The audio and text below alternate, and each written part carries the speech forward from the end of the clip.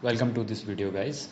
So as you can see that on the crankshaft pulley there is a white mark that I have put, and there is one more white mark up on the engine notch. I determined the position of TDC of this engine by using a dial indicator. We can use the dial indicator either on cylinder 1 piston or cylinder 4 piston. Now the bank 1 firing TDC will be obtained while these cams are facing towards each other. Once they face towards each other, we are supposed to lock them by using original locking tool from Porsche. As you can see inside the groups of cams, we are supposed to lock these two tabs for intake and exhaust. Both are separate. Once we lock them, we should tighten the variocam bolts. Now this side timing is done.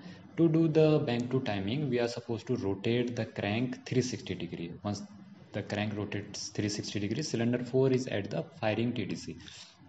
For being it at firing TDC, the camshaft loop should be facing towards the cylinder walls. They should not be facing towards each other.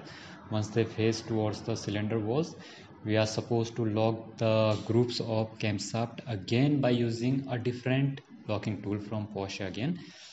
And here you can see that these tabs should fit inside these groups very easily.